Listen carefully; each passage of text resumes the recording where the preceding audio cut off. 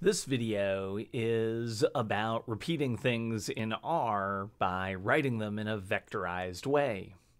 We've already seen that R can automatically repeat certain kinds of calculations on vectors. For example, if we had the vector with the numbers 1, 2, and 3 in it, we could multiply that by 2, and it would repeat this multiplication by 2 for each element in the vector. It would multiply the first number by 2, the second number by 2, and then the third number by 2 to give us 2, 4, and 6. And this was called element-wise calculation. And one way to repeat things in R is take advantage of these kinds of functions that are vectorized. In other words, they will automatically do the calculation once for each thing in a vector. And so we can write our own functions that will only use vectorized functions inside. In other words, only use functions that take a vector of values, do these element-wise calculations, and return a vector of the results. And any function that only uses these kinds of vectorized calculations will automatically be vectorized itself. And so it turns out that our first function, our estmass function that we wrote last time, will already work for repeated values of volume. And so we could create a vector of volumes with 1.6, 5.6, and 3.1 in it.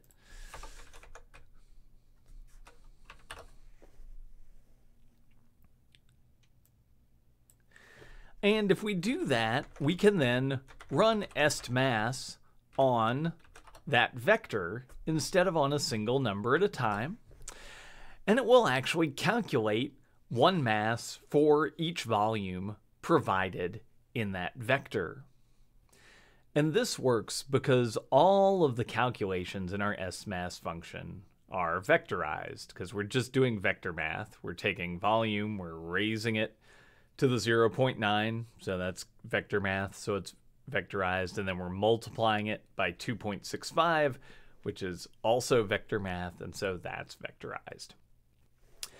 And the good news is that lots of functions in R are already vectorized. And so that means that we can do a lot of different things without having to explicitly iterate or repeat things just by running those functions in combination.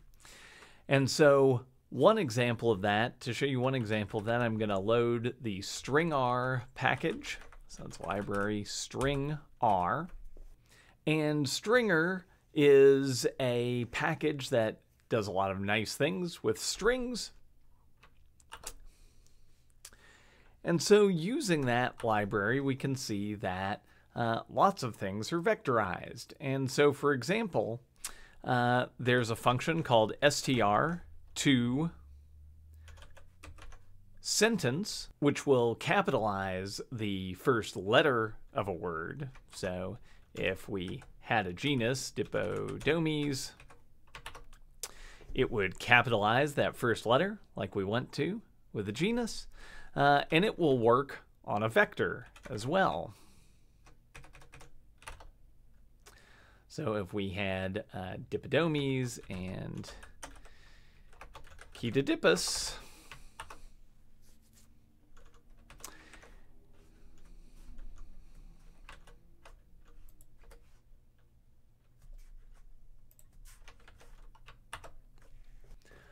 so now we're going to use this along with a couple of other vectorized functions to make a function that we'll use to convert genus and species information separately into a single genus species column that has things capitalized correctly.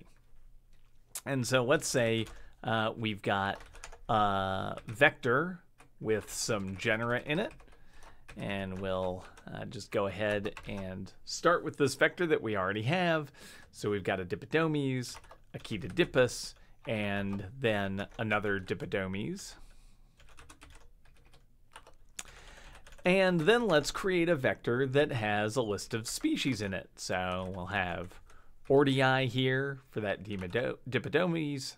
For ketodipus, we'll do Bailey. And then for the other dipodomes, we'll do Spectabilis. And now we want to write a function that will combine each of these pairs of values together and capitalize the genus. Let me make sure I've actually created these vectors. And so to do that, we'll call this function combine genus species. We're going to assign that to be a function with inputs, and so we'll call the inputs genus and species. We'll open our curly brackets to define what's inside of that function. And then let's say we'll first capitalize that genus column. So we'll call it genus underscore cap. And we'll use our str to sentence. And the reason this is to sentence is because it's to sentence capitalization. So it'll capitalize the first letter. And we want to run that on our vector of genera. And then we want to combine these. So we'll call this genus species. And we can do that using the paste function.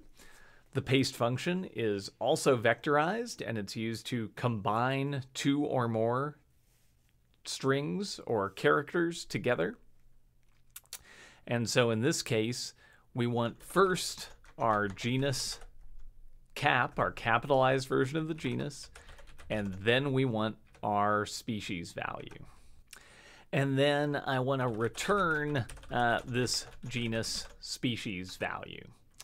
We'll go ahead and define this function by running that code. And now we can run combine underscore genus underscore species with the genus and species vectors that we defined above. And if we run this, what we'll get out is a vector that has 3 character strings in it, each with our capitalized genus and our lowercase species. And this has all been repeated for each element in those vectors without doing anything more complicated, because we had functions available to us that were already vectorized.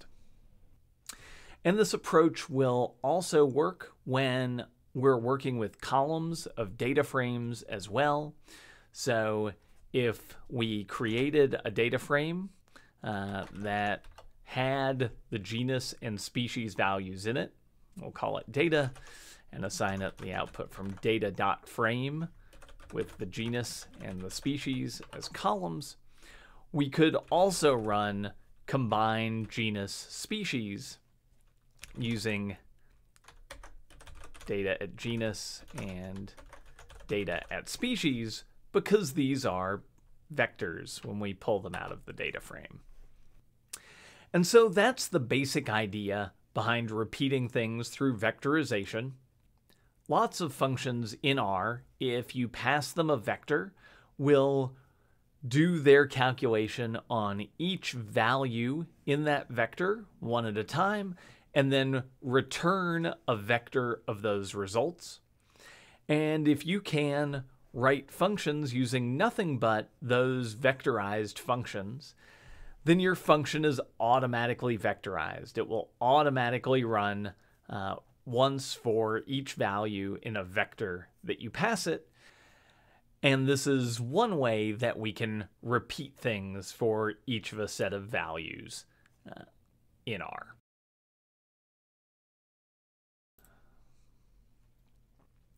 It's Election Day 2020. I was up late doing Get Out the Vote.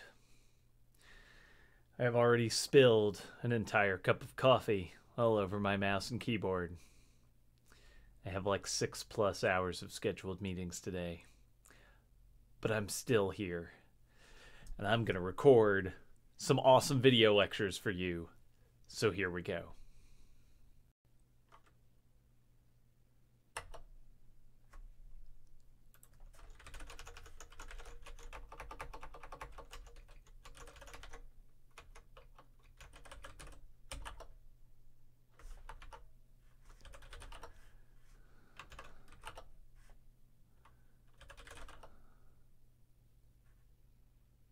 Oh, right.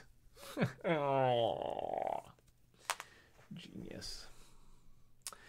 We're working in the cloud, not on our local computer. So installing Stringer on our local computer won't magically install it in the cloud. I'm doing great today. Totally on top of it. All right. Did I spell Ketodipus right? Probably not.